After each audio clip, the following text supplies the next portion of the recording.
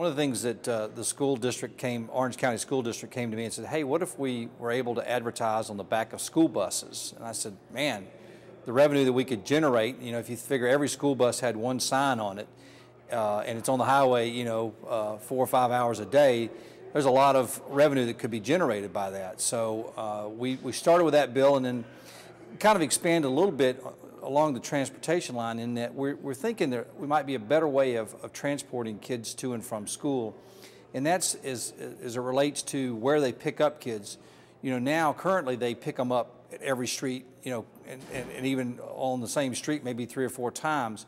What we're suggesting is maybe school districts look at picking up at elementary schools for their middle school and high school students, so that instead of making 30 stops, the bus makes 4 stops, and maybe they can turn that bus twice in the morning instead of once, saving a whole lot of fuel and maybe even saving buses and bus drivers.